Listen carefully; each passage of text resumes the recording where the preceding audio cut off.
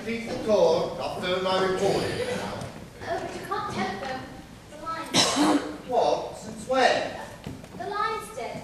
Major Metcalf tried it just after you arrived. Well, it was working fine earlier. Superintendent Hogben got through all right. Oh, I suppose since then the line's ended down in the snow.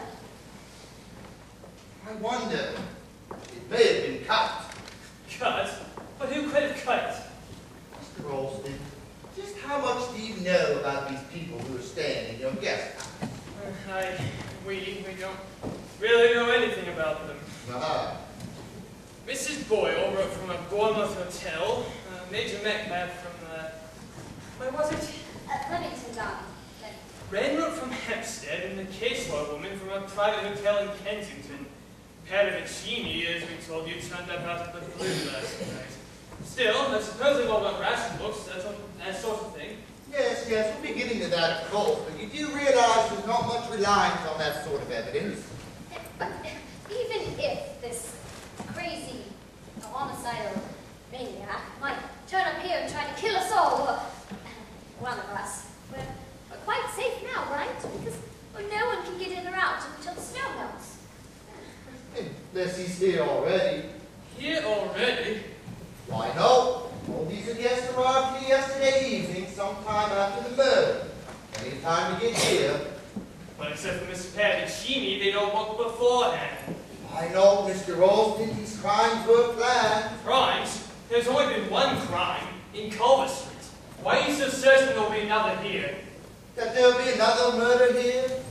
No, I hope to prevent that. That it would be attempted, yes. I can't believe it. It's too fantastic. It's not fantastic, it's just the facts. But you've got a description of what this man looked like in London, right? Yes, I have a description. Medium height, indeterminate build, darkish overcoat, face hidden by a muffler, spoke in a whisper. No, there's 3 darkish overcoats in there. One of them yours, Mr. Ralston. And there's 3 soft down hats as well. I can't believe this. You know what worries me is this telephone line. If it's been cut. I must go to the kitchen and get on with the vegetables. Yeah, the vegetables. Do you have an extension? I beg your pardon, Sergeant. Did you say something?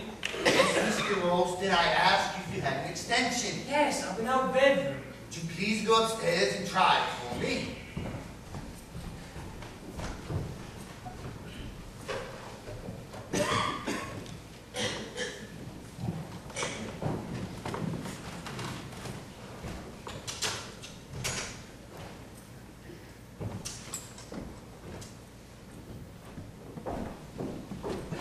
Let this window open.